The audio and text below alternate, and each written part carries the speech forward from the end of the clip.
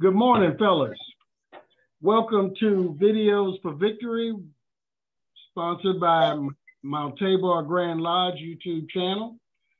Today, we're going to discuss 7 videos real quick and try and pull out the nuggets of wisdom that will help us and help all those that watch or hear this Zoom call.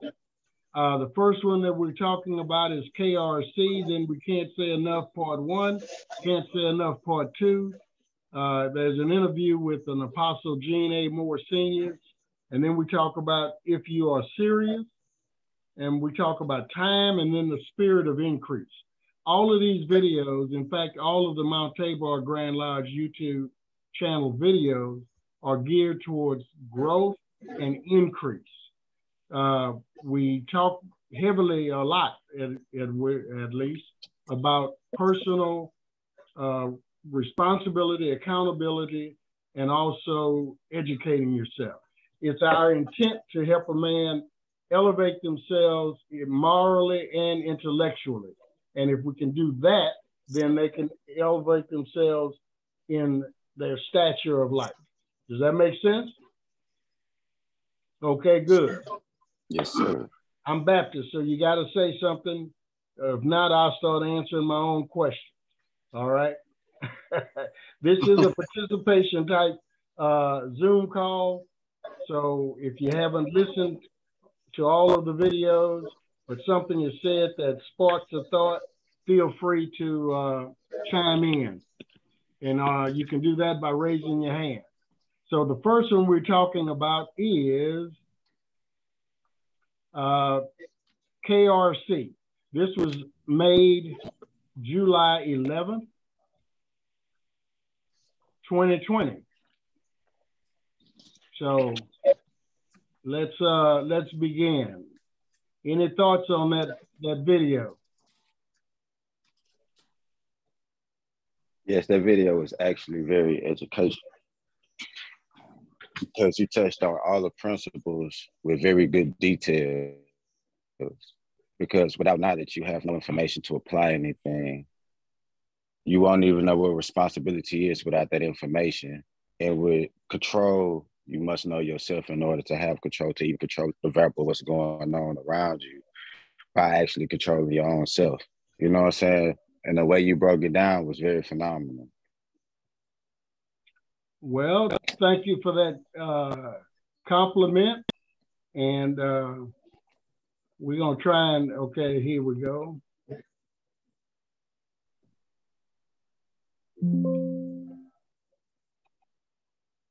Any other comments on KRC?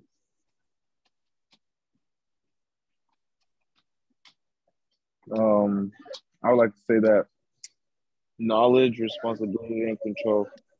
When you broke those down, I realized that those are the fundamentals to everything that we need to do in our life. Basically, the fundamentals that you need to grow.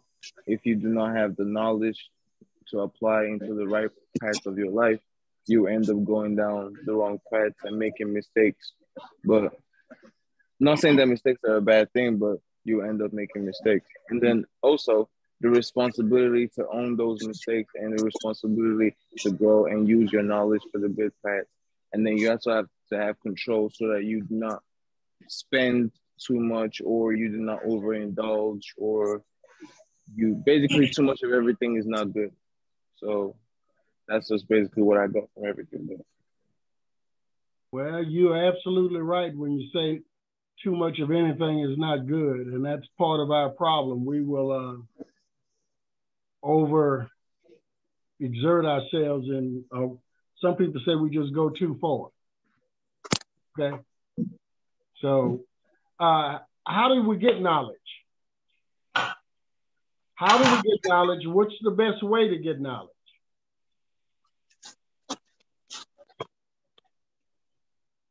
Okay, somebody got to share something here. Anybody? Maybe reading scriptures. Okay. My personal opinion, there are 2 ways to get knowledge: by experience and by observation. Observation. Okay. Observation of what? They could be anything. You can actually pay attention to body language. You can observe and listen. You can also actually be hands-on and imitate what you see to get an understanding of what it is to continue to use it until you find a development within yourself of the information to apply it to make it your own.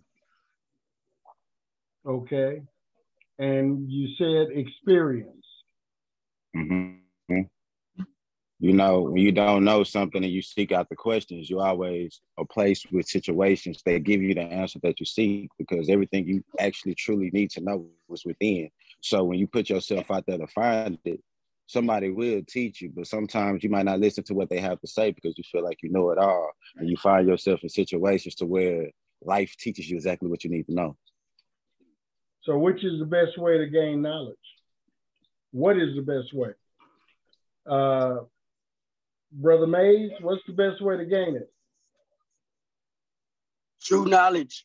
And excuse my voice, guys. I've been talking. True knowledge is obtained from God. That's first knowledge, godly knowledge, right? So you can obtain this knowledge through reading. You can obtain this knowledge through listening to wholesome instruction.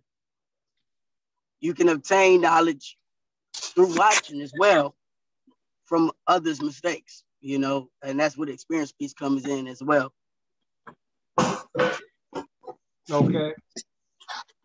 Brother Jason, what do you think? What's the best way to gain knowledge? I would say I would go with what Brother Sage said, and say true observation and basically practicing.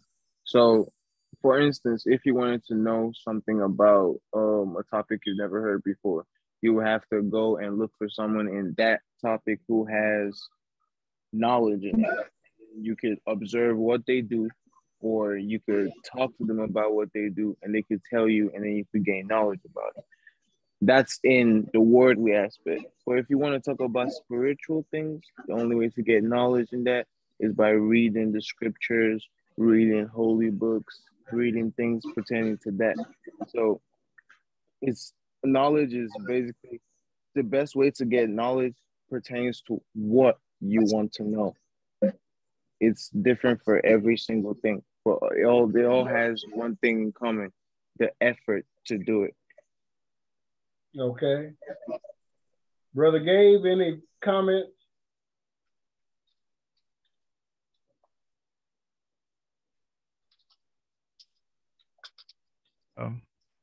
Yeah. So knowledge. So in order to, how do we get knowledge? Before we seek knowledge, we need to understand that we are in ignorance. So it starts with acknowledging our ignorant self. And ignorance is the absence of light, right? Okay. So knowledge is the presence of light. Now, Proverb 1:7 says, the fear of the Lord is the beginning of knowledge, right? So to me, my understanding of knowledge starts with the fear of the Lord, and understanding, you know, his principles and laws. So the beginning of knowledge to me starts with seeking light, which is divine light, which is the creator of all things. So why are you saying and recommending that we seek the Lord in order to get knowledge? Because we are made in his image, and he is the manufacturer of ourselves. Okay. So you want to always reference yourself to your maker, you know, the manufacturer policy, for you to function at your optimum level. right? Okay. So, you could get, once again, coaches, mentors, classes, whatever. You could get a bunch of stuff here, but we all comes back to the one source, right? Yes. So Okay. if you want the serious, pure knowledge of all things, straight to the source. You don't need a middleman.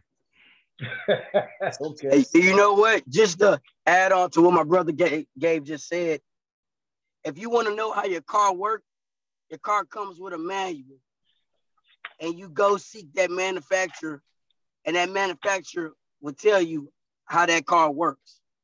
Produces a manual for each and every vehicle that it manufactures, and that manufacturer comes with instructions on how to get that vehicle moving. So, as Brother Gabe said, you first seek your manufacturer, and once you do that, you obtain the light you need and the knowledge you need to continue to move forward through instructions.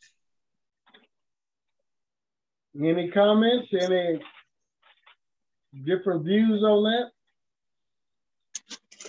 Yeah, comment on that. Knowledge, Hosea 4:6. I don't know if it was already said, but it says our people perish for lack of knowledge. And so first, before we can do anything, we have to have a foundation, and that foundation should be the knowledge, like you just said, that we acquire from God and from our VSL and from our elders and from those that we trust, and also from reading. There's a hoard of material and different things, and we have, that's the first thing we got to do. We have to learn how to read, and then we have to learn how to listen and interpret and apply what it is that we're comprehending. And like I said, with the knowledge, you have a responsibility, because it says, you are perishing, not just you, but your children also. And so, that comes to responsibility also. You have a responsibility to know, because you can't lead where you don't go. You can't teach what you don't know. And so before you can do anything and move forward in any arena, whatever it is, you have to have the foundation of the information, the correct information. And that's another thing, you got to make sure that you're getting the correct information, because there is a lot of information and misinformation out there. And so you have to make sure that everything, if it's not lining up with your VSL and your ritual, like Rand say all the time, you need to flush it. You need to get rid of it, because it's trash, and if it's not. How many of y'all really, I'm not asking you, but how many people do you think, and men especially, black men, read on a regular basis? What percentage you think do that? Because you mentioned reading a couple of times.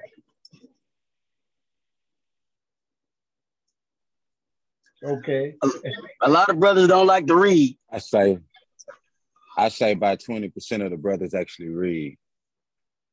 Okay, you think 20%? 20%.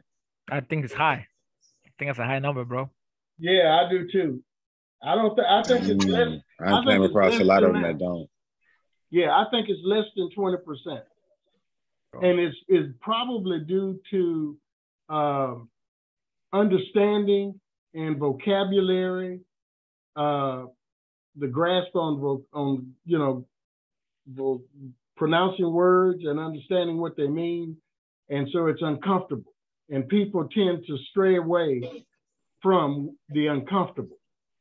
Yeah. But, I was telling you guys, we used to have an 8-track player and all that kind of good stuff. What I tell brothers is this thing right here, you can put the dictionary app on your phone. Any word, when you read any word you cannot pronounce, you don't know what it means, you go to the dictionary, it tells you what it means, and it'll tell you how to pronounce it. Now, let's say you read, it takes you maybe we got a 200-page book, and it'll take you a week to read it, but it takes me a month. What's the difference? Besides time. Because of my lack of vocabulary, lack of reading and understanding. What's the difference? You might not understand what you read if you don't understand the words. Yeah, Jason, were you talking?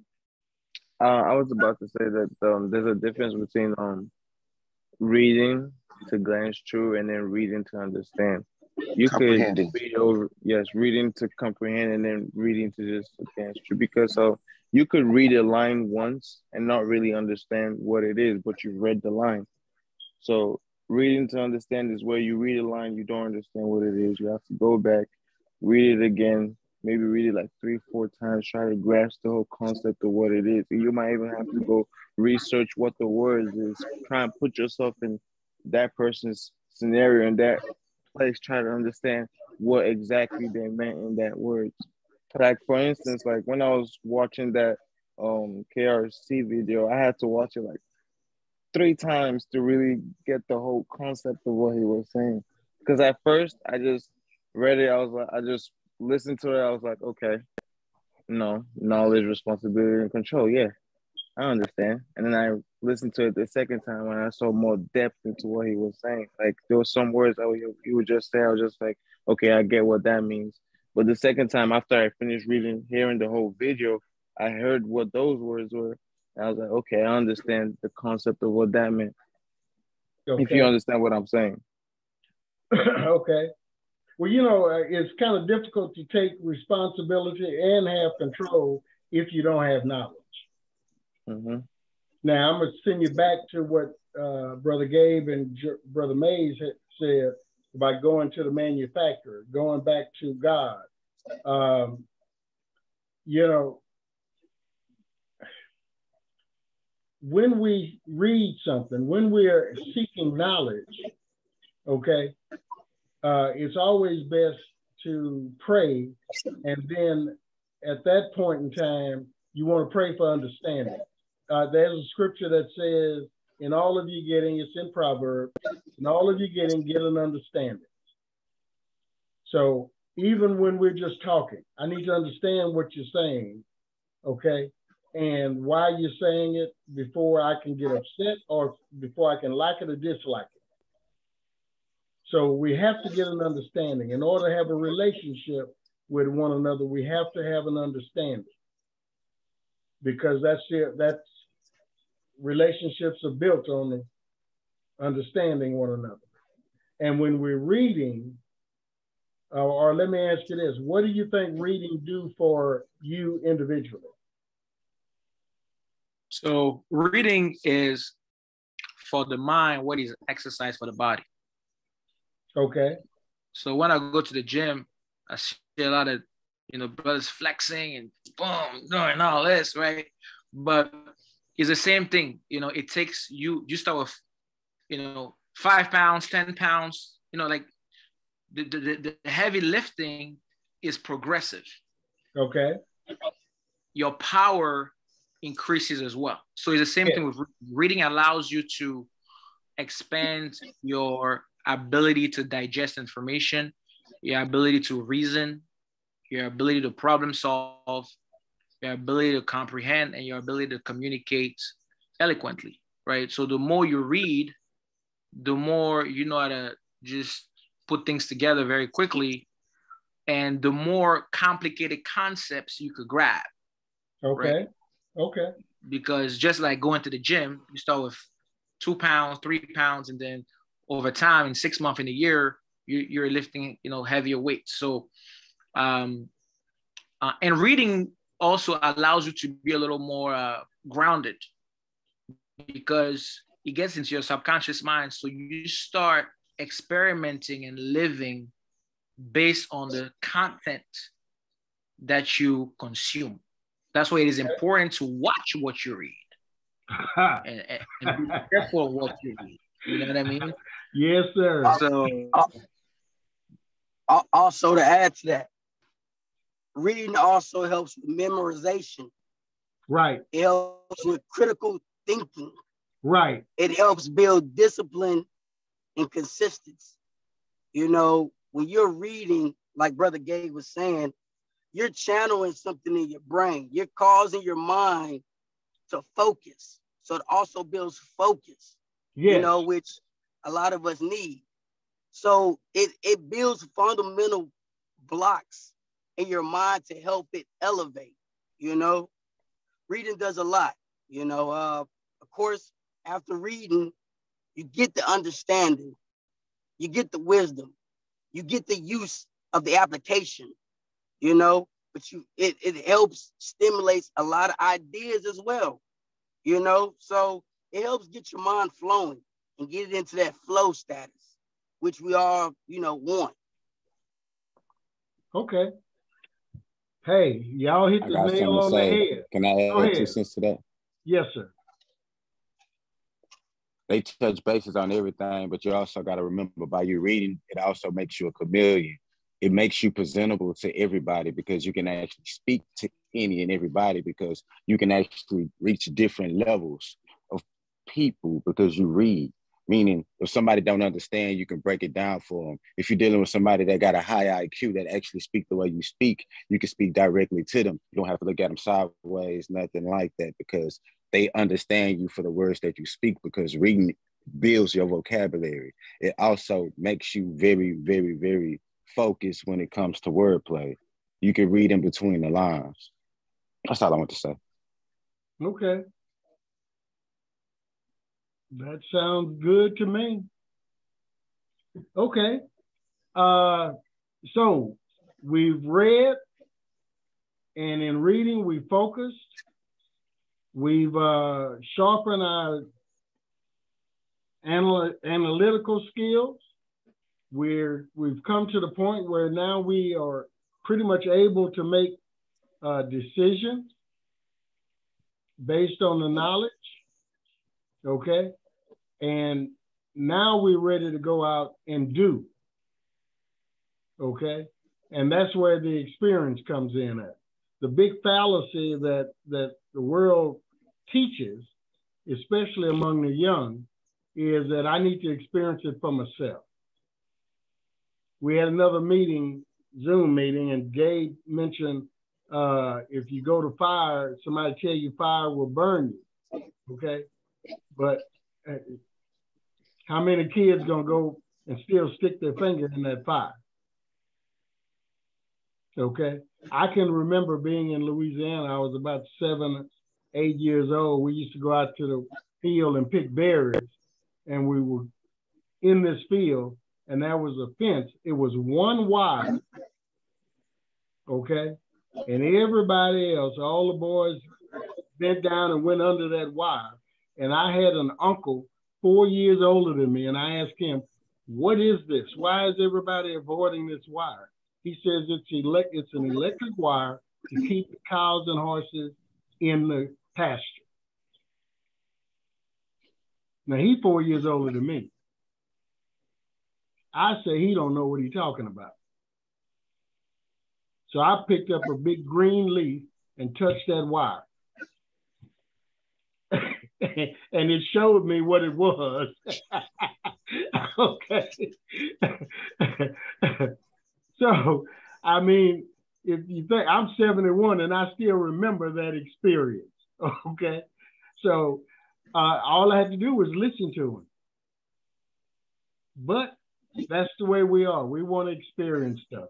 And so oftentimes going through the experience route, it affects our responsibility. Because with the responsibility, that means we are held accountable for the end game, for the end results. So talk to me a little bit about the responsibility. I think in the church setting, they say who much is given, much is required. Come on now, you all in red, you got some knowledge. Now what you gonna do with it? You know, I was wise man once told me you gotta follow before you can lead. Okay. Okay. I'm gonna add this. I was taught with rank comes responsibility. Well, I apply that to age as well. You know, as a youth, we all want to be grown, and we didn't know what it cost. I'll say this. You know, I should have took my time to be young, you know, or be a child. You know, when we get to this age of being adults, our decisions affect us, good or bad. We sow what we plant. You know, we plant, you know, what we sow. We sow our seeds. So when we make our decisions daily, we have to do our best to sow good seeds, or try our best to sow more good than bad, because these decisions that we make today will affect us in the future. Might not be tomorrow, might not be next week, but it will affect us. Everything we sow today will affect us in the future. So our decisions mean something. So that comes into responsibility, being responsible in our actions, because proof is performance. And if we don't understand the actions we're taking, we need not do anything. You know what I'm saying? Because the actions we take today, or the decisions we take today, will affect our future. Yeah. Which is what we're responsible, you know, which is what we're responsible for. So responsibility covers a lot, you know, and one of the things we have to be responsible for is our decision making, and understand that as men, and for the women as well, we have a lot of things we're responsible for, but do we take the time to understand the decisions we make that could affect what we're doing in the future? But see, we have this thing going around, this attitude of immediate gratification. I want now. Okay? By any means necessary. So if you have that Porsche SUV, okay, and you step out of it and go in the store, I want a Porsche SUV. So why can't I take yours? And that's what get a lot of our young black men locked up, is that I want now, and not accepting the process, and not understanding that I want what I want now, or at least what effect is going to have on my future. What effect is it going to have on my parents? What effect is going to have on my children? But we forsake all of that because I want it now. So how do we address that? Yeah, so I do believe that, unfortunately, we are all speaking on this platform, right, which is a public forum in the public square where people can get, you know, information, and but in the same platform, people are also being sold a lot of false premises, right? So the process is, it always comes down to the knowledge first, because the responsibility, people have the wrong illusions out there, and they feel like whatever they follow is the right way, or, you know, so the instant gratification, people are showcasing lifestyles and things out there that are totally false. Okay. You know, and people gravitate towards that illusion. So I think that us, you know, students of knowledge, students of light, our responsibility is to shed the light. Okay. Because the more we shed the light, the more we stop the bleeding. Okay. Right? Because we can't blame somebody who has no knowledge for being irresponsible. Right? We can't blame somebody who maybe grew up in an environment where that's all he knows. Right? So I think that our responsibility, first of all, I think responsibility needs to start with self. We cannot assign responsibility to other people. We are responsible for everything that happens to us. We are responsible for the kind of legacy we want to leave on this experience, on this planet, on this, you know, in community environment. So our job is to, I mean, my primary responsibility, I'm going to practice what I preach, right? My primary responsibility as Gabe, as a student of light is to continue to work on my knowledge, study my VSL, work on my, study my rituals, be an example of light and shedding a lot of light to all others around me. So that they ask me, hey, how, why, I want to be able to contaminate others with light. That's my responsibility. But it starts with self. It does. It does. And I believe that within each of us, we start off, God puts in us the feeling of right and wrong. Discernment. Yep. Okay. Bottom line. So when we talk about responsibility, again, if you have that Porsche SUV and I want it, I like the color, everything about it, I know when I take it, steal it, I know how you're going to feel, because I know how I would feel if I lost it. Mm-hmm. So here's my point.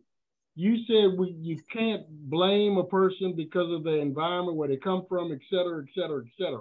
Now, I agree with that up until you get about 10, 12, become a teenager. Because, again, they know loss. And they know how they would feel if they lost something. So why would I want to inflict that on somebody else? So my responsibility prevents me from taking what is not mine. True. That's where morals come in at. My responsibility prevents me from doing some stuff, because I don't want my children to see me on television in handcuffs. Bottom line. My mother has been dead for 10 years, and I still say I'm trying to make her proud. So my whole point is, we have to ignore, I want it now, and then succumb to the process of acquisition. Hello. Yeah, no, absolutely. And one way to succumb to that is to have a big why. It has to be greater than ourselves, because when your responsibility is way bigger than you, I mean, you keep yourself grounded. Yeah. Right. When you have children, you have a wife, you have brothers, you have a big community that looks, up to you. Yeah. You're not going to be perfect, but you're going to be on alert. You're going to be like, yo, like, this is, like, brother, what's his name? Sage the Great. You got a platform, for example, right? So you're talking to hundreds of people every week, right? So, I mean, I'm not saying you got to live your life, but now a lot of people are listening and watching what you say, right? Mm-hmm. So your actions is part of your responsibility to empower yourself, embed yourself, so that it starts speaking value into your actions and your community, your how you call it, not your followers, you have your audience. Your audience is empowered as well, right? Now that you're on, like, I'm not, so some people have YouTube channels and things like that. That's why I'm so afraid of social media, man. Because, like, man, because it's a big responsibility, right? Like, you have, thousands of followers. Like, people, it's the day you make a mistake, it's like, oh, right? Yeah. So it's an honorable calling, but it comes with responsibility, and that requires constant seek of knowledge and applied knowledge. Because you can have the knowledge, but if you don't apply it, you're responsible from the jump. Yeah, you have to live in a glass house. For sure. Right. You have to live in a glass house. I went to a convention in New Orleans. We're in the courtyard of the Hyatt Regency. and some brothers sitting out there smoking weed.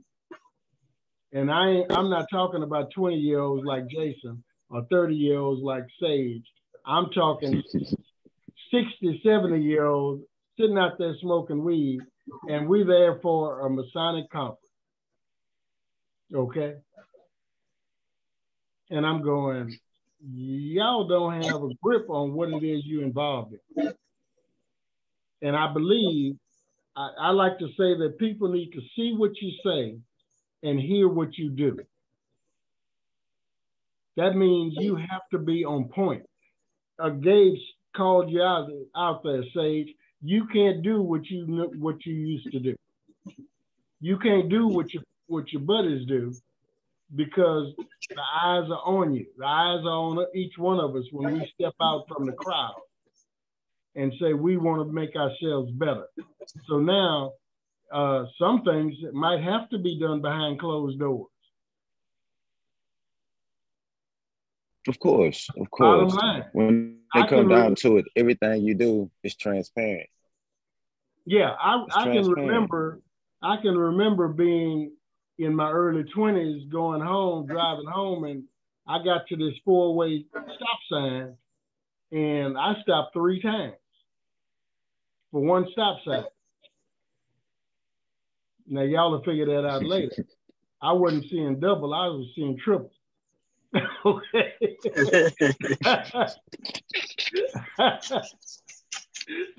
Like, true story, Brother Mage can account for this. Like when I decided to change my life, that's when shit hit the fan. I ended up going to prison. So the whole time I was in prison, I did nothing but educate myself. I isolated myself from those who didn't serve me, and I actually been putting my best foot forward. I came home in August of 19. I haven't been home that long. Everything I've been doing is actually to better myself and remove the negativity that I was surrounded with, because the way I see it, I can always help them. But when it's more of a hindrance to my growth than anything, I have to remove myself. I can't get at my energy. You know what I'm saying? Right. I have to remove the ties and set boundaries. And I'm in the process of doing all that as we speak. So for him to speak on it, he's actually speaking on the things that I'm actually doing at this particular moment. Because in order for me to grow and be the man that I'm supposed to be, deserving to be, have the things that I want for myself and my future family, I got to continue to put my best foot forward. Now, I don't just associate with everybody I used to associate with. They call me all day, every day. My number haven't changed, but I don't give them my energy. If they need advice, I get them good sound advice. Outside of that, I can't come hang with you. I can't come to your house. Because at the end of the day, it's not going to help me get further in life. You're pulling me down instead of picking me up. Absolutely, brother. Absolutely, brother Sage. And like, you got to change that number, bro. You got to change it. Hey, but this the catch though. When I say number, I really mean social media, because being a social, okay. like an influencer, if this you don't really want to just have your stuff private. Okay. Because you don't want to open that door, right? If you make if you're on your path of transformation, you don't want to open that any types of doors, right? You want to shut them right now, right? And make sure. So, all right, yeah. But there is a place for everybody and everything, and everybody and everything has to be in their place. And so you might have to do what they call nowadays ghosting some people. Okay. And yes, you're going to be criticized. Yeah, gaslighting. But if a person is not, now that's control, because you got to control your environment. Okay. You got to control your physical, you got to be in control of your vessel. You got to control your environment. Okay. You have to control how you interpret and react to everything that happens. If you go to, I think January 18th, 2018, the affirmations, okay, that talks about how to separate yourself from the masses, okay? So you do have to be in control of your vessel. And in order to do that, like Gabe said, you're gonna have to minimize contact with those negative or those that are not aiding you in progressing, okay? So you got to be able to stand flat-footed and on your principles and hold on to your mission. I said most want it now. I want it now. So you got to accept the process and then work it. You got to work it. You got to work the process. And that's the thing that we don't want to accept. You also got to trust it. Well, amen. That's where you read. Okay. That's where you read. This young man went off to college and he got there. How you doing, Brother Wright? And got there, and so he called his grandmother and said, "Big Mama, I need some money. I'm hungry." You know, she said, "Well, grandson, read the Bible."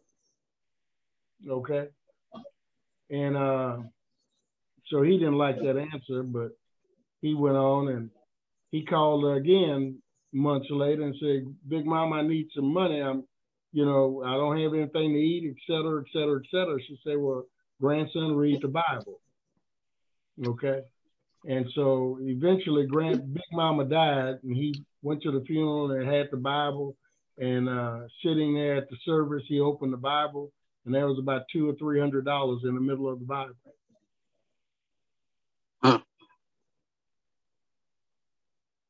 Okay. That's a good one. That's a good one. You just don't know. You just don't know. So, Brother Wright, we've been talking about knowledge, how you get it and where you get it from, what's the best source, responsibility, not only for yourself, but for your family, for others that see and know you. And then we're talking about having control. Having control, that's a big deal.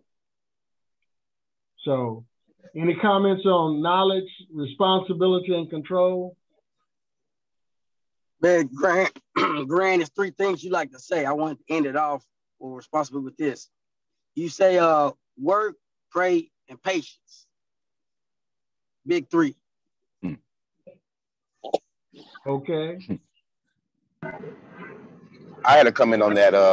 Also, I just wanted to remind people of my incident back in February. And you never know people's mind state and what they're going through, or if they're totally got it together, whatever. So as we're making our decisions, as we're interacting with people, number one, we're obligated to control our vessel. That's number one. But if you don't control your vessel like you're supposed to, man, it could be very catastrophic. I'm gonna say that. So at the very least, we need to earn our obligation. At all times, we need to be thoughtful of what we're doing, what we're saying, and how we're interacting. Like you say, we don't want to leave people with a bad taste in their mouth. And then at the very least, we don't know how they're going to react to the different things that we may do or say. So we need to be on our square at all times. Yeah, you got to control your vessel. Brother Al is talking about, he was driving, and had a little incident on the road with a woman. And hey, he thought it was over with, was getting out the van, and this lady ran into him trying to kill him. Okay. So that was a very good example of road rage. But if he had control of his vessel and just left it alone instead of responding to this incident, it would have maybe never happened. So we do have to watch what we do, when we do it, and of course, be in control of our vessel. Now, these videos here, fellas, are very, very pertinent and powerful to our, and contribute to our progress. Life is progressive. We're supposed to increase progress as we go. So we're talking about knowledge, responsibility, and control. And the next video is can't say enough about words. Yeah, so talk to me about the words we speak and so forth. Okay, while y'all are quiet, I'm gonna do a commercial because see, in this video I mentioned Masonic maturity through scripture. This book is designed to elevate your moral and intellectual level and stimulating your thinking. It's an easy read. It does have a lot of scriptures, so you need your Bible when you read it, okay? But at the same time, I know you like this commercial, don't you, right? Okay. But this book has been bought and sent all over the world, okay? So if you don't have it, get it, read it. And some of you on this call have already read it. I like the way Brother Mays handled it. He bought it, called me. I said, well, let's do so-and-so, so-and-so. He said, no, I'm going to read your book first. In other words, I want to see what you're about first. Hey, I keep it with me all the time. Daily read. If this book is good, then I'm going to call you back and we're going to talk. I mean, that's what he told me point blank. You might be full of crap, you old man. I don't know who you are. I'm going to read your book first. Then I'm going to call you. Okay. So I got your message, Mays. Okay. So I guess it's okay. Masonic Maturity Through Scripture, and you can buy it on Amazon.com. If you don't know the title, just put my name in, Herbert Ware. It's about $20. All right. The second video is part 1 of Can't Say Enough About Words. The law of words. Let me put it this way. The words that we speak are the stamp of approval on our thoughts.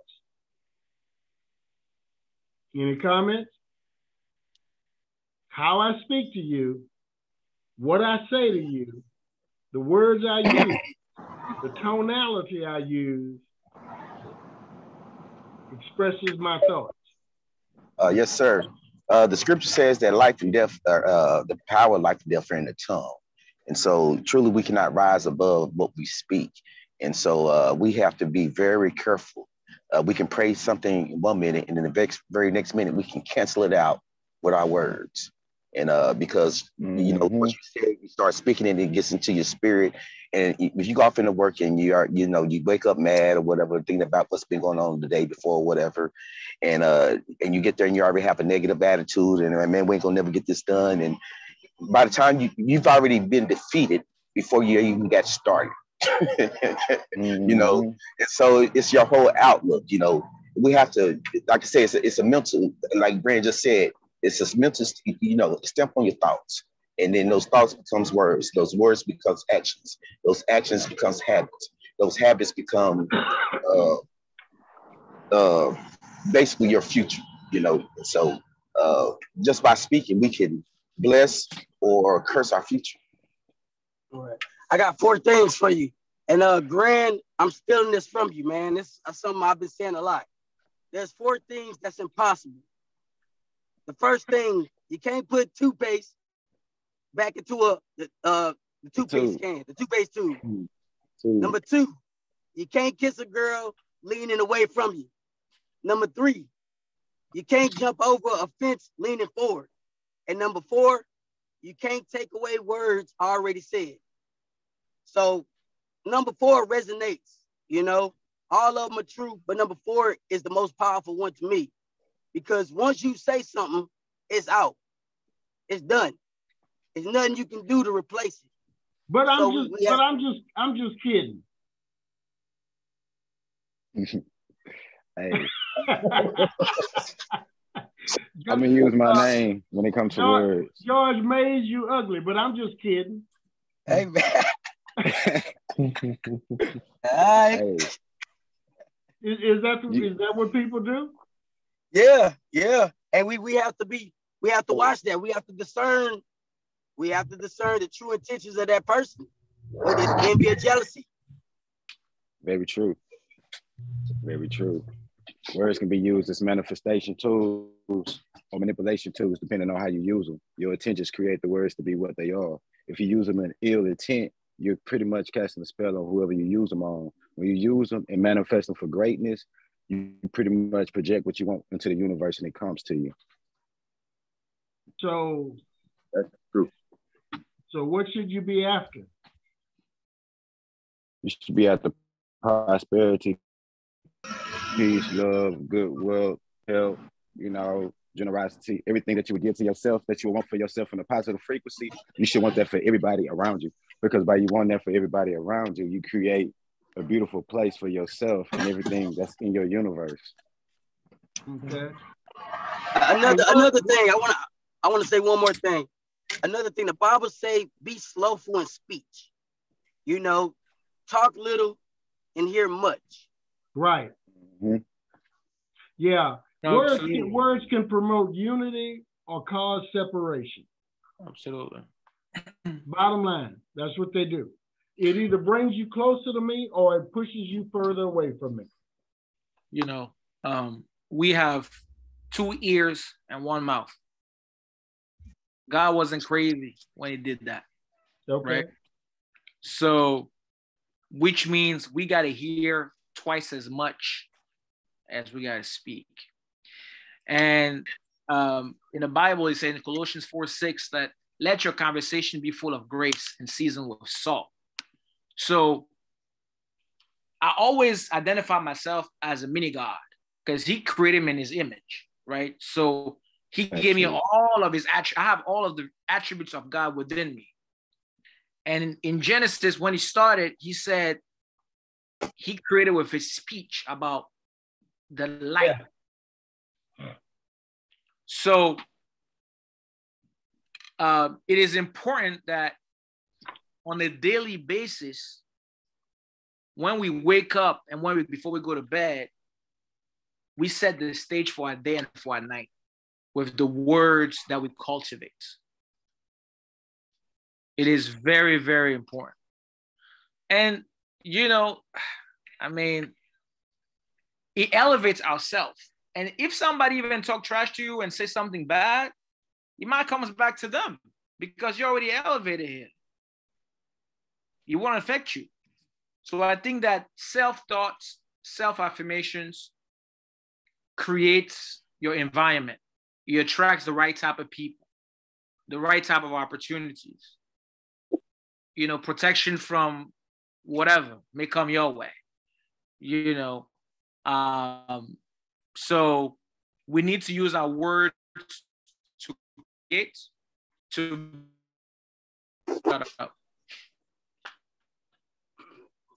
And you know what? Silence is a word, by the way. Being silent is speak.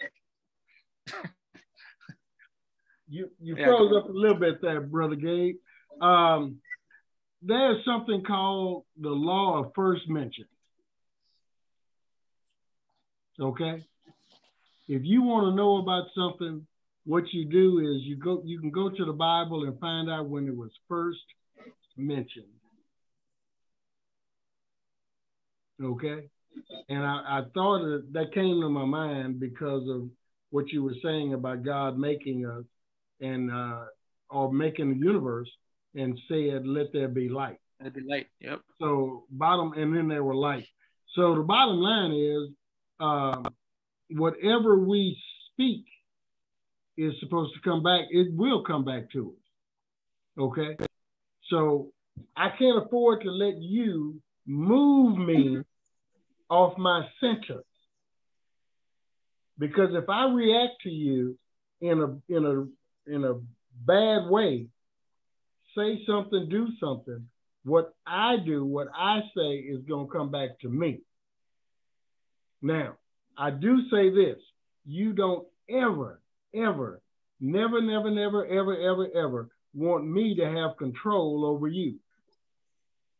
You don't want me to be the one that can make you go left, be mad, be happy, be sad, be glad. You don't want to give me that control. Okay?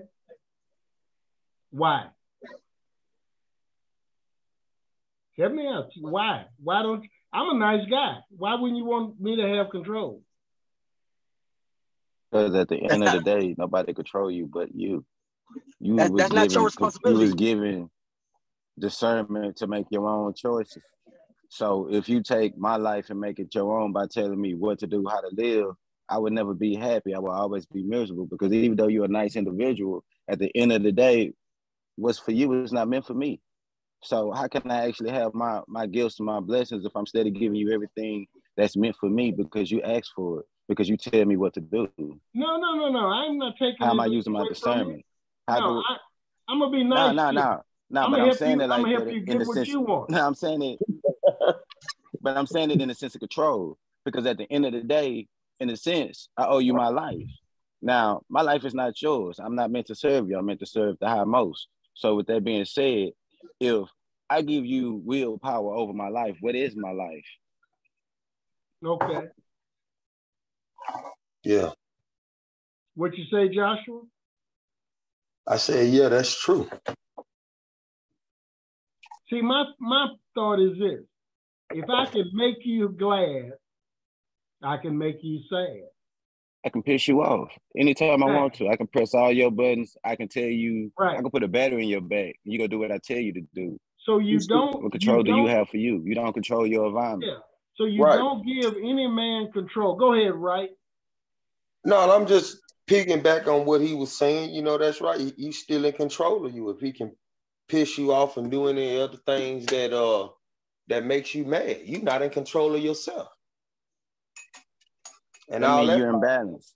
That falls back under self-preservation. Okay, what do you mean self-preservation? I mean, having control of yourself, your thoughts, you know, your intellectual about yourself. You know, you should know yourself from the inside out through anything. And, you know. There was a phrase I heard many years ago that said, a person can't get your goat if they don't know where it's tied up at. You don't let them know where it's tied up at.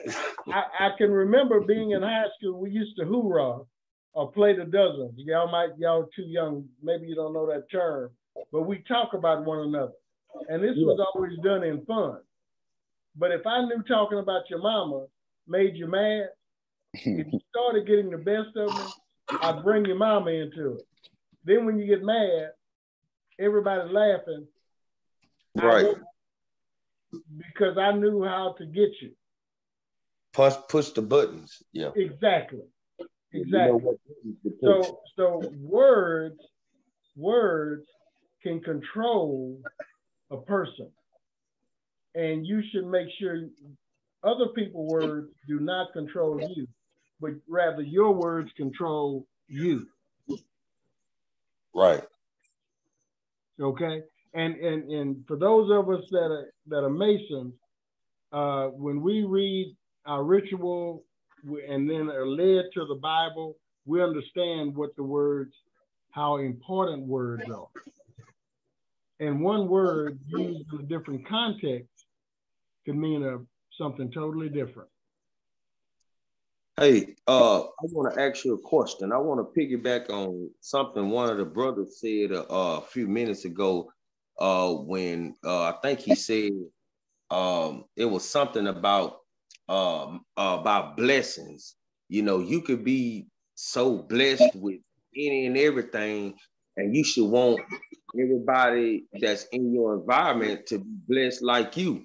But sometimes you can have some people in your environment and you be blessed and they just not recipients of the blessings. And what I mean by that is that it's kind of like what the old saying y'all say, I could take you to the well and want you to drink from the water, but to receive your blessing, but I'm taking you there, but you don't want to take them.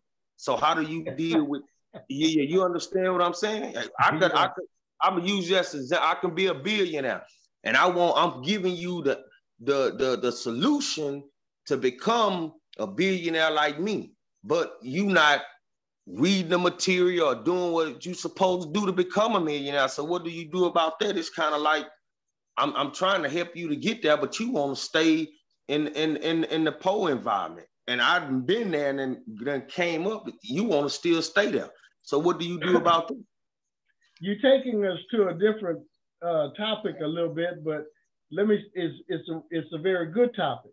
But I got a scripture. I am only going to take you to the well so many times before I stop taking it. Because that spot that you're standing in, another man would be overwhelmed to be in that spot drinking from the well. So I'm not going to cast my pearls before swine. If you're not going to listen, if you're not going to heed the advice, okay, and this was going back to like knowledge and so forth, then, hey, let me move on and find somebody else that's willing to accept what I have to offer. Exactly. Exactly. So to your point, Grandmaster, where, you know, so Joshua, you said you're a billionaire and you want to help somebody, like, you know, become successful like you, right? So coming back to the first topic, KRC, you acquired a good level of knowledge, right, to become a billionaire. Right. You're responsible enough to keep those billions or whatever. Right. You need to have control on who you want to spend your energy on. Right. Absolutely. You know what I mean? Like, okay, when you come to the doctor and he's like, hey, you got to take 2 pills of this and 2 pills of that. Okay, he's not going to put it in your mouth. He gave you the prescription and he's talking to the next patient. Right. You got to go fill a prescription and put it in your mouth. Exactly. So you got to emotionally detach from the outcome, because they have to be there is no shortcut to the process. Right. That's nobody can, you know, like no one can escape the process. You know what? I want to add on to what Brother Gabe said. It's that person's responsibility. Right. You did your part. Yep. So it's that person's responsibility to receive the knowledge that you're willing to give to them. Understand it and act upon it. Now, one of the things that's going to help us capture that, accept and capture that knowledge, because anything you say to me is going in here and it's resonating within the middle of it, which is in my brain, and I'm going to give it some thoughts, okay? But again, what solidifies the thoughts, the seeds that you plant, are going to be the words I speak. You see, we have 3 main gates to our spirit. And now we're not talking about operating on the soul, we're talking the spirit. And that is what we see, hear, and say. And so here we're talking about, like you said in Proverbs 18:20, from the fruit of a man's mouth, his stomach is satisfied. Mm-hmm. So you give me a thought on how to make money, or give me a thought on how to have peace in my life. Right. Okay? So I need to come back and solidify that thought with the right words.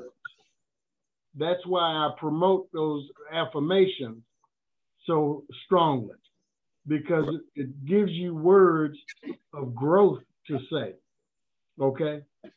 And then when it comes down to dealing with other people, we should be cognizant of what words we use, because in Proverbs 16:24, it says, gracious words are like a honeycomb, sweetness to the soul and health to the body. So I always want to give you, leave you with something good. Now you could be a butthead and you could have been rude to me. So what did I do in that case? Oh yeah, so I got some. So look, the Bible also speak about a foolish person and what to do with them. When you're around a foolish person and you're wise, sometimes you gotta walk away. Don't deal with them. Don't converse with a foolish man or woman. Just walk away. Yeah, turn another cheek. No, it ain't necessarily turning the other cheek. It just takes 2 fools to have an argument. Right. That's very true. Yeah, and maybe part of their process is to get burned without fire. Maybe they got to go through the fire first and come back to you like, oh, yo, Joshua, remember me? I called you last year.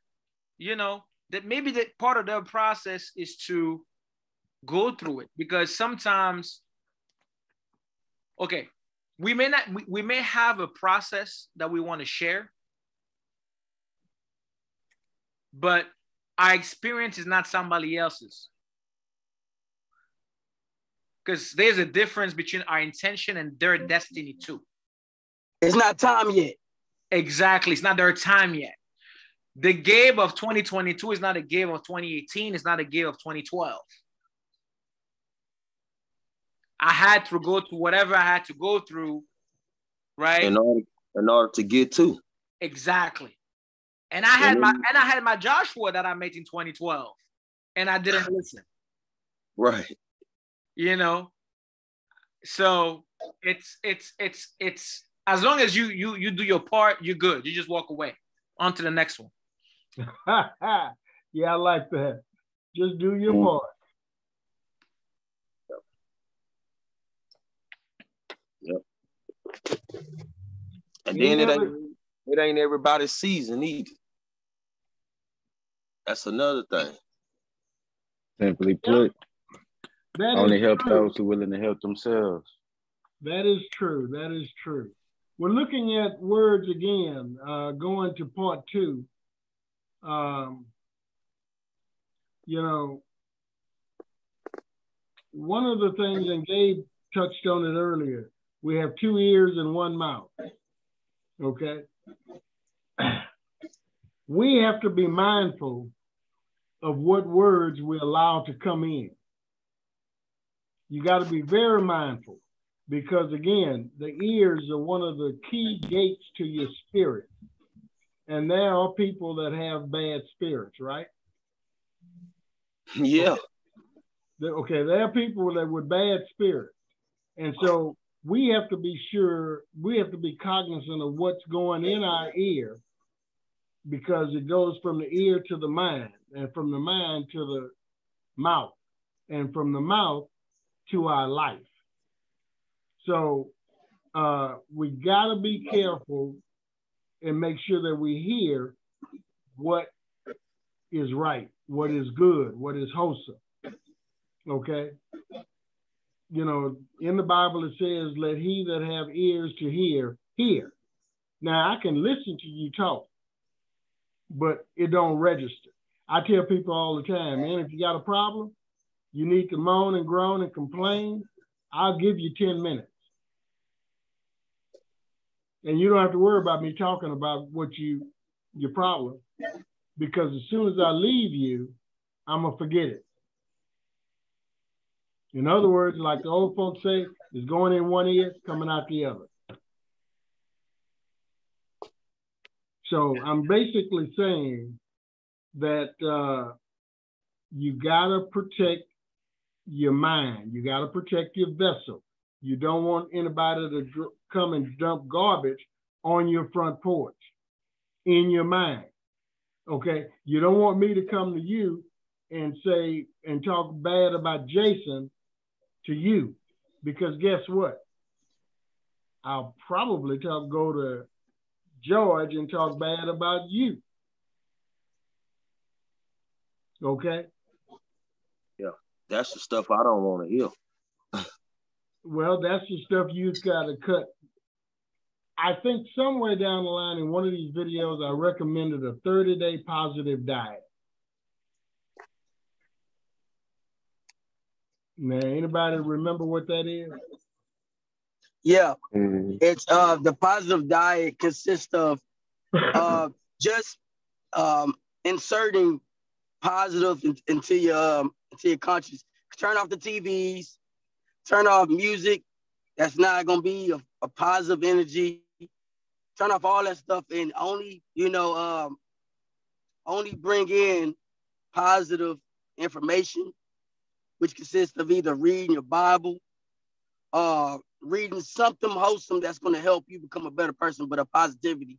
Staying away from negativity, which encompasses friends too, family members too, if you can get away from them. But 30 days of just positivity, cutting off all distractions. Yeah, and also to sorry, go ahead. Yeah, also to add on that, you also need to have your quiet time during those 30 days, where you have your 30 minutes in the morning to reflect on what you want your day to be, speak positivity into the day, and then your 30 minutes in the evening where you recollect all the positivity and try and discern the negative thoughts of the day. So you have to have your 30 minutes, and you have to have them with God. That's your quiet time, because we tend to pray a lot and we don't tend to have time to actually sit down and listen to what God is trying to tell us or what is trying to be said. We tend to overtalk or, be ignorant about some things. So that's just my opinion. Nice. Very good. Good, brother. Yeah, that positive diet, people want to know what's going on with current events and all that kind of good stuff.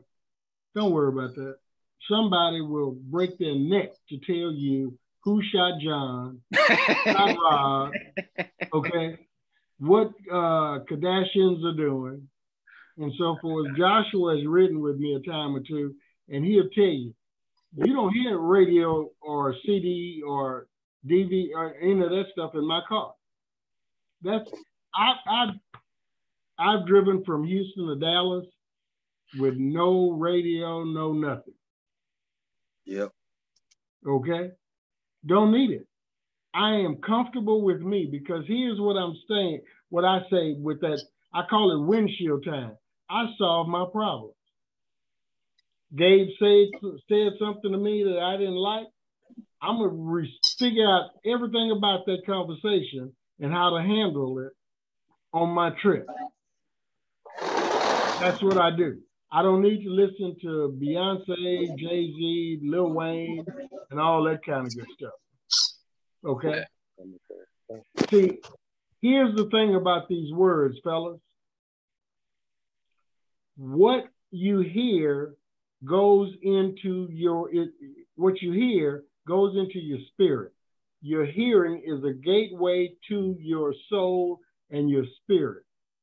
And what is in your spirit will show up in your life. So if I'm always talking negative, talking about how people are misusing me, or I got over on this person, that goes into my spirit.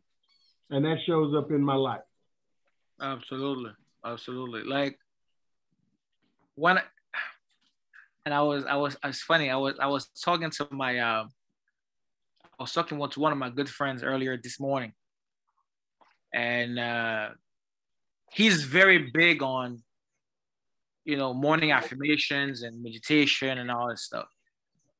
And he was able to land a very, very lucrative, contract and stuff like that. And but a year ago, his life was totally different, right? Like he's just totally different.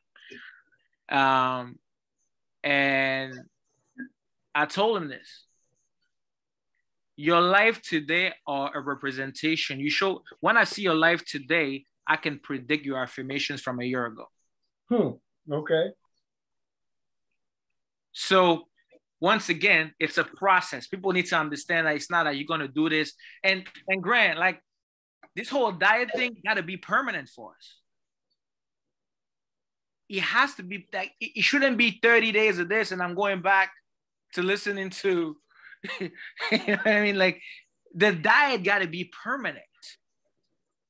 Otherwise, we're just going back to the, it's like you just took a nice shower, then you're going back to the trash can. Okay. Right? So, our goal it's like if you want to become a vegetarian, for example, you're not going to cut out the meat all at once, but maybe eat meat twice a week, once a week, 3 times a week. And, like any other vices, the diet needs to be progressive to permanent. This is my humble opinion. Okay.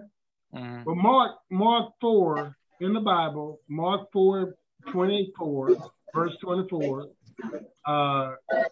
people were told, pay attention to what you hear. With the measure you use, it will be measured to you, and still more will be added to you. Yep. So you got to, again, pay attention to what you hear. With the measure you use, whatever you do based on what you hear, it will come back to you and it will be added. So that means more will come back. If you're listening to negativity, you promoting negativity, it's gonna come back to you. So we gotta make an adjustment, brothers, okay? And it starts with you, and you gotta be willing to stand steadfast, flat-footed, and be talked about, ostracized, et cetera, et cetera, et cetera. And I can tell you from experience, I used to say I'm somebody everywhere except at home. Okay. I got a question for all of you guys. When was the last time you looked at yourself and you told yourself that I love you? This morning. I tell myself every day. Okay. Okay. Every day. Because I feel like self-love is the beginning of love for others. If you do not love yourself, you will hate the world. Absolutely. So you tend to give out negative energy, just pours out of you. You enter a room and bring down the vibe. And, so you have to love yourself before you can love others. You have to help yourself before you can help others. Absolutely. Self-preservation. I'm guilty. I didn't do it. Yeah, man. All right, Grant, you gotta start tomorrow morning. Now. And I'm happy as a peacock, okay? But I hadn't used those words, okay? So hey, sounds good to me. That's the way it goes. So anyway, we're moving along. We're covering these 7 videos, and we're gonna talk about trying to speed up things a little bit. Did any of you listen to the interview with Apostle Moore? Hello, this is Grandmaster Larry with Mount Tabor Grand Lodge YouTube channel. We're going to forego the mask for a minute here. I'm with Apostle G.N.A. Moore. Okay, y'all can't see that, can you? March of Faith Ministry. No, Grand. We can hear it, but we can't see it. Oh, really? Audience, thank you for participating. Right. Welcome.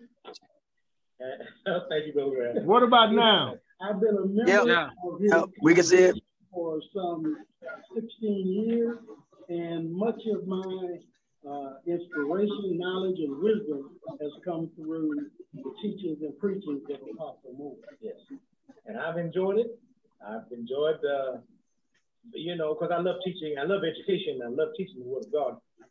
And I want to thank you for allowing me to have that honor of teaching you and sharing, to perfect the saints. All right. That's how you start growing. That's how it happened with me. But it's a good thing to start out yourself. But if you stay with it, no, and your heart is really serious and sincere, Holy Spirit is he'll take over. And after a while, you said, you know what? I'm feeling something that I haven't felt before. All right. Yeah. So the Holy Spirit is the revealer of the word. But thank God that, they bought a Bible and started reading it. That's a good start. Right? Nothing that is permanent in this world. That's why everything in this world is decaying, it's fading away, it's deteriorating, and there's a season to everything in this world. Everything that pertains to life and living is in the Bible. Employees and also church members. So what would be your advice to a man, not only a nation, but a man, who's looking for that church affiliation nowadays for himself and his family? Well, what guidelines, what do you think he should look at? Right now, he's going to, first of all, have to make his mind up that no more traditions. But I want to hear God. See, God, he started out with Adam. God has never operated station to station. It has always been person to person. That's the way it has always been, and it's going to be that way. He saves us person to person, not station to station. And what has happened in a lot of our churches in America, especially, we have prayer, for example, prayer, we don't pray. We leave that to another group to pray. That's y'all's job to pray. My job is come, pay my money, and look and listen. With all of thy heart, to act now, prayer. Okay, fellas. I didn't have a script for that one, and when I clicked on it, I got the video. So I just let you hear some excerpts. Any comments on that? Yeah, I have some. Now, go ahead. A few things he said. There's a season for everything. I like what he said about the stations. You know, God don't operate by stations; He operates through people. Something you said, like Grand, is we're interdependent. We all depend on one another for something, and we have to remember that. You know, as mankind. You know, I go to the grocery store to get some meat. I'm waiting on the butcher to cut up the meat in order to, you know, bring me the meat for me to buy. I go to get the meat. I go to the cash register. There's someone right there. You know what I'm saying? We all depend on one another. You know what I'm saying? For everything. You know, you go buy a car and somebody right there that can assist you with that. You need your car fixed. Somebody assist you with that. Now, another thing with dealing with people, God communicates through people. He gives people messages sometimes to even, you know, talk to you. You know what I'm saying? About. All right. You know, and that's where power comes in at. You know, unity is important. You know what I'm saying? When we're talking about mankind, you know, united we stand, divided we fall. We all need one another. Absolutely. And, you know, to Brother George's point, our unity extends as all one body in the universe. Okay? We are all one. We're just different pieces of the same body. All the way we treat even the animals and the environment, because we need those forests to breathe. We need those, you know, to take care of the different sea levels and shores, and just making sure that, right, like everything, that the way we take care of God creation affects us one way or the other, whether it's human beings, whether it's vegetation, whether it's the animal kingdom. Yeah. We have dominion doesn't mean that we got to be, you know, jerks, right? Okay. Right. You know, so, you know, and he mentioned things evolve. So we need to have an adaptive mindset of evolution. We're not static, but we need to be always mindful that as we evolve, we got to be firm to our discipline and foundational and precepts and principles. But you see, we are tied up in, or we exist in a Babylonian society. Mindset, yeah. Which is filled with fear, greed, and divide and conquer. Yeah. In other words, only the strong survive and all that kind of good stuff. Okay. Survival of the fittest. Yeah. Those are wrong approaches. We are all one. I see myself in all of y'all. I got you. Like we are all, yeah, that's my interpretation of it.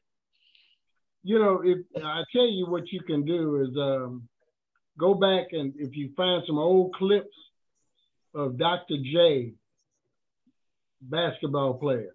Mm-hmm. He was the first one to do the sky hook. I mean, sky dunk. Okay? Jabbar did the sky hook, but Dr. Irvin, Dr. J, Julius Irvin, would dunk from the center free throw line.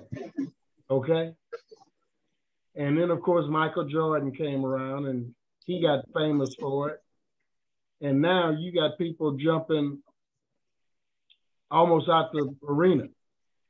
I was watching on YouTube somewhere where this young man, and I mean this young man, less than 25 years old, jumped up and his head went to the top of the backboard. My point is, somebody better is always coming along. So you got to be careful how you do what you do, and how you treat people, what you give to people, both words and deeds, because somebody younger, stronger, better is going to come along.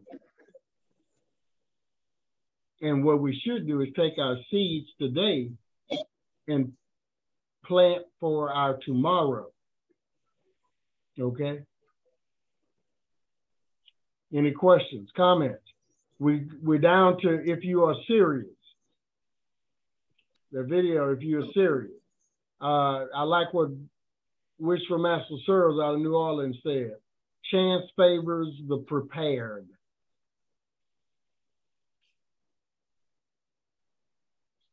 If you're prepared, you got a good chance of success. Now, Habakkuk 2:2 says, and the Lord answered me and said, write down the vision and make it plain upon tables that he may run and read it. How many of you are actually write down what it is you want? I know, Gabe, you talked about a vision board, right? Absolutely. You know, and by the way, when I look at my vision board from 2020 until now, I had 10 pictures. I already manifested 7 in 2 years. And there were no small pictures, by the way. There were no, like, I'm talking about crazy pictures. So I do believe in the power of manifestation. You know, vision boards. And I, to brothers, when we talk about success, preparation and opportunity together definitely guarantee success, because we're always going to come across opportunities, right? Online, friends, referrals, on the street, but the level of preparation is definitely important. Okay, let me take it back. What is a vision board? Okay. I wish I was at my home, but I'm in a... Okay, so I want to show you guys. So a vision board is, it starts with thinking. So you sit down with yourself and you write down how you envision your life in the next 18 to 24 months. So you got to reverse engineer it. So you're going to say, I want to get married, or I want to buy a $300,000 house, or I want to drive this kind of car. I want to have this kind of job. Like, you write down whatever. And by the way, don't be intimidated by the ambition or the greatness of what you want to achieve. Because sometimes, because of our mindset, we're like, oh, I can't live in this neighborhood. I can't drive this car. I can't have this business. Just, you have to let that go. You have to come in as you are the creator of your destiny. And you're going to write down what you want to create. Once you write that down, now you go on Google and you identify the best images of the action item or the points that you've written down. So if it's a $500,000 house, $1 million, whatever you want to do, don't be limited. Don't be afraid of numbers. Whatever you want to achieve, if you're into business and you want to say, I want to do $1,000 a day, write that down. Like, don't be intimidated by any number. And then you post that on the wall. So basically you print out a bunch of pictures of all the different items of the board. You put that ideally in your bedroom. So if this is your bed, you want it across, like you want to see it when you wake up and when you go to bed every day. And you include those items in your affirmations. I am an owner of a $500,000 house. I make $1,000 every single day from multiple sources on a continuous basis. Okay, you're not saying I'm gonna own a $500,000 house. I own. I own. I always speak in the present. So you speak it in the present and you reverse engineer. So speaking it doesn't mean you ain't got to do nothing, okay? Looking at the vision board doesn't mean it's going to fall on your lap. Now, part of your prayers, depending on, everybody's rituals, you reverse engineer. What are the things that are missing in my life for me to get there? And don't try to understand how it's going to happen. Just believe it's going to happen. First person present tense. I like that. Always present tense. I never talk about the future, because when you say, I may, I hope, I will, hopefully, God's willing, you're already throwing out your faith. Right? So that doesn't, when God created everything, it didn't say, I will create, I will, hopefully there will be light. No, like just, it's now, it's instant. Yep. All right. Any questions on that vision board? That's worth delving into. Anybody have any questions for Brother Gabe on that vision board? Okay. Let's move to the next one, which is time. That is the one thing that all of us are given. God gives us all how many hours a day? 24. That's it. And what do we do with the 24 hours? Exchange it for what we have today is a testament to how well we've used our time in the past. Hello. And our resources too. Yes. So everything is temporary. Let me say this. I like this. To everything there's a season. Okay. To everything there's a season. So we have to be very cognizant of where we put our time, because everything is temporary, even happiness. So wherever we put our time, I would say we want to put it where it's going to produce the biggest manifestation. Okay. Any comments? We got a few minutes left, and this is where I want to be. The spirit of increase, brothers. Did any of you get to that tape? The spirit of increase. Hello? Yep. The 6 fears, the 6 most powerful, dangerous enemies of increase: fear of poverty, fear of old age, fear of ill health, fear of loss of love, criticism, and death. Let me tell you about the number 2, the fear of old age. See, I got a remedy for that. Okay, don't nobody want to know? We're waiting. We're waiting for you. The fear of old age. Everybody on this call is younger than me. You surround yourself with those that are strong in what you weak in. So, hey, if I want to stay young, guess what? Now, I'm not going to get me no dreads. So, Jason, I ain't going to do it, okay? But here, okay, here you guys can help me keep youthful. You follow me? And just like there's so many years difference between our ages, I can keep you or help aid you in becoming wise because I've gotten so far down the road. So if I share with you, you share with me, guess what? We both eliminate fear. So you don't have to have the fear of poverty, okay? You can sustain the fear of criticism because your family, your friends business associates are going to criticize you when you step out from the norm. So, hey, that's what we're all about. But those 6 fears are tough. I love what it says in Proverbs 9:1, where it says, wisdom built her house on 7 pillars.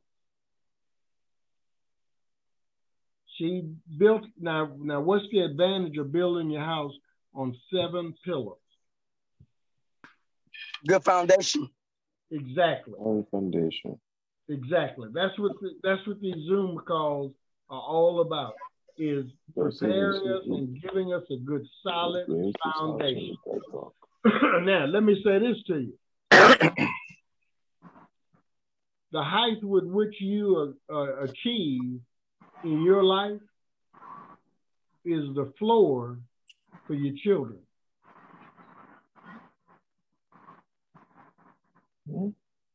Sorry, can you say that again? Yes, sir. Okay. The height that you achieve in your life is the floor, foundation for your children. Amen. So if you haven't done anything with your life, what do your children have to stand on? Nothing. You have to leave a legacy. Go back to the Temptations. Papa was a rolling stone. All he left was alone. Okay? Bottom line is, we want to leave something behind for others. Now, it might not be for our particular family, but our family will benefit from it. Okay? Comment? Go ahead. On the spirit of increase, we have to remember that we serve, God is a progressive God, and masonry is a progressive science. And so we must also be progressive in our nature, because we're his creatures and he's our creator. And so from the very beginning, he told us to be fruitful and multiply. It's about advancing, moving forward. So at all times in our life, as long as we having breath, we should be learning, we should be moving forward, we should be increasing. There's not a point in our life that we should ever get become complacent. Yes.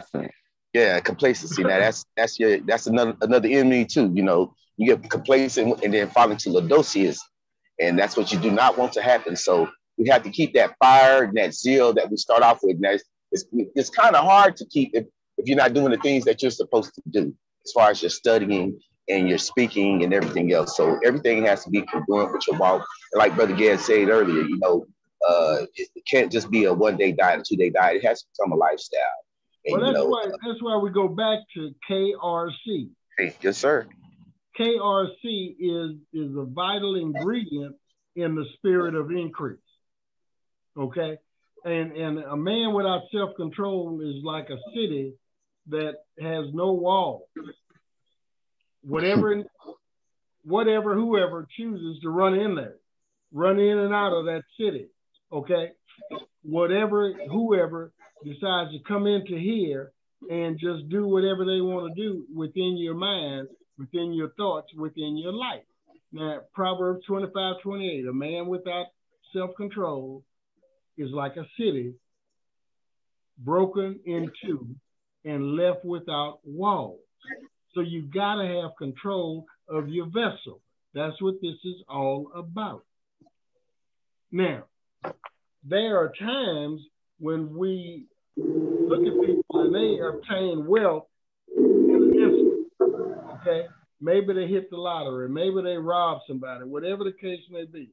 But anytime somebody has instant gratification, it's gonna dwindle, it's gonna fade away. Why? Because they didn't work for it, so they don't know how to manage it. They don't know what it's worth. No appreciation. The appreciation for it. If you worked hard, if that's your heart and sweat, you don't know the way you didn't waste it because you knew what you struggled to get it. Exactly. in Proverbs 13:11 says, wealth gained hastily will dwindle, but whoever gathers little by little will increase it. So the bottom line is, as the old folks say, you got to pay your dues. During that time of growing, you're learning what it takes to keep what you get and to multiply it, okay? So you got to appreciate the process. Now, we talk about creation. How many of you like corn on the cob? Corn on the cob. Yeah, corn. Corn on Is it the like cob. roasted corn? Yeah, roasted corn, whatever the Oh, case. yeah. Love it. Okay. Yeah, I love it. So how do you get it? You gotta till the soil. You gotta plant the seed. You're gonna get a stalk. Okay. You're gonna get a bud. Then you're gonna get a stalk. Then you get an ear of corn, and you gotta let that grow for a little bit to get a full ear. Okay, right? But remember, I said earlier, I want it now. Frogers. So what? Frogers. Yeah, absolutely. Like also in that video, when I went back and read the prayer of Jabez, you know, God blessed him a lot, but the increase started internally. So people, what people get wrong about the process is that they want to manifest externally without going through the internal process of increase. So my understanding of and reading the process of Jabez towards his blessings, he was able to build himself up from the interior and manifest it on the external. Absolutely. And going back to that, I'm gonna double back on this. You have to work, pray, and have patience. Outstanding. Fellas, also, comment. Go ahead, quick. We have to recognize that God blesses us to bless others. And even with Jabez, with King Solomon, when they prayed and asked for wisdom and everything else, it was so that they could do not just for themselves, you know. And that's the whole thing about masonry, you know. It's not about selfishness. You know, we have to be selfless. Outstanding. All right, fellas, look, we've had a lively conversation. I think we've covered some dynamic topics. Hopefully it's been beneficial to you and to others. This will be on the YouTube channel. I forgot to ask your permission, Jason and Sage, about videoing you and putting it out there for the world to see, but oh well, so bad. I'm fine with it. Yeah, publicity is publicity. At this point, you have no choice. I'm gonna do what I want to do. You shouldn't have got here. You didn't want to do the video. Okay? How about that? I'm such a nice guy. Hold on. Mr. Well. Yes, sir. I hate to lead a Zoom meeting. I just got a first call in New Caney. So I gotta head on out to New Caney. But when I finish with that, I'm gonna call you when I leave New Caney. Sounds good. Okay. Also, one final comment for those who are planning on being a part of or coming into the orientation classes. We will be starting at the end of this month, but you will need to have your monies paid in full before you can be able to attend orientation class. Okay. And for Jason, I will send you a application. Thank you. Okay. All right. Jason, you in Houston? Yes, sir. Okay. And Sage, you in Houston too, right? Yes, sir. Okay, gotcha. All right, fellas. Gabe, let me hold tight. Enjoyed you. Let me end the recording. And we're going to do this again in 2 weeks. I'm going to send another 7 videos to you for you to review. And we will discuss. Okay?